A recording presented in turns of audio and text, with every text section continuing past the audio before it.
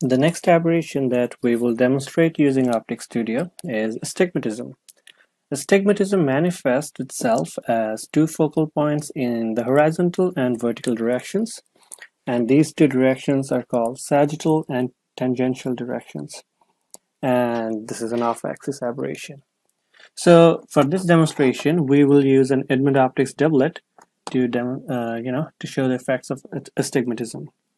We have inserted our lens system here. We choose our aperture type as as float by stop size. We are using three different fields at 0, 10, and 15 degrees. And we are using visible light here, the FDC lines.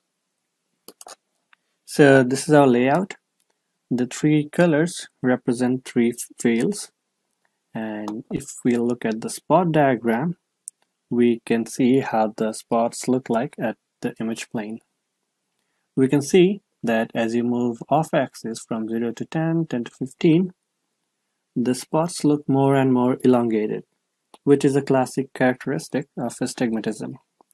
Since this is an on-axis, this is an off-axis aberration, there is no astigmatism at 0 degree field. But once you go off-axis, there are different X and Y focuses. So the spot takes an oval shape instead of a circular one. You can also demonstrate astigmatism from ray fan, OPD, and field curvature and distortion plots. Let's open ray fan here.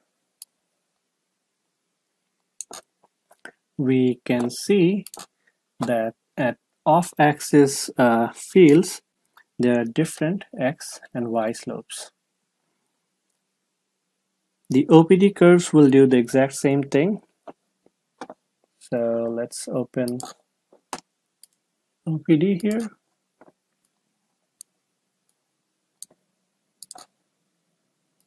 And choose a single color to simplify this.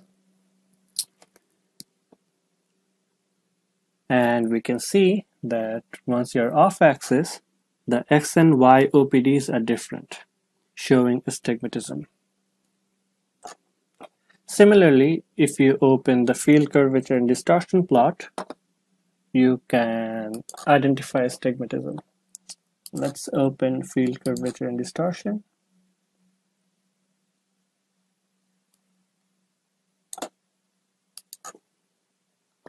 And let's choose just a single wavelength here.